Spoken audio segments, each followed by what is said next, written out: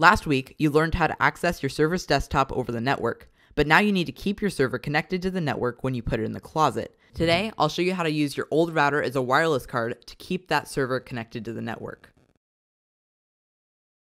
So the first thing you're going to want to do is go to the link in the description and find out whether or not your router is supported for the Tomato firmware.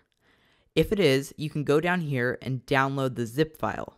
You'll be taken to a SourceForge page, and then your file will start downloading.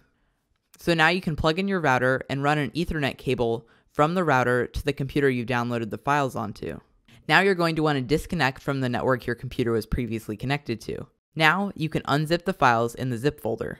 Right-click, extract all, and then wait for the files to copy. Now you can go to your router's IP address. In most cases, it'll be 192.168.1.1 unless you've changed it. Here, you'll be asked for a username and password. Based on the default settings, the username will be admin and the password will be admin, but if you've changed these settings, make sure to use those. Now, you'll want to click on Administration and then Firmware Upgrade. Here, you can choose a file that is appropriate for your router and click Open.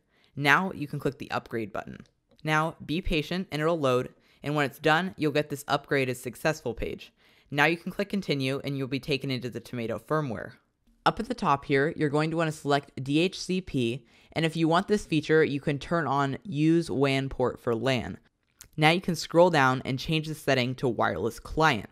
Now under SSID, enter your normal network SSID, and next to channel, you can click Scan. Choose the channel that your current wireless network is on, and then under Encryption, choose the encryption method that your network uses. Below that, you can enter your key, and then you can click Save. Now go to Google and test it out and see if it works. If it doesn't, you can follow some troubleshooting directions at the second link in the description. If it does work, go in and change your administration password by clicking on Administration and then scrolling all the way down to the bottom.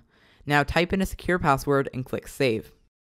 Next week, I'll show you how to securely access your home network from anywhere you have an internet connection by using a VPN.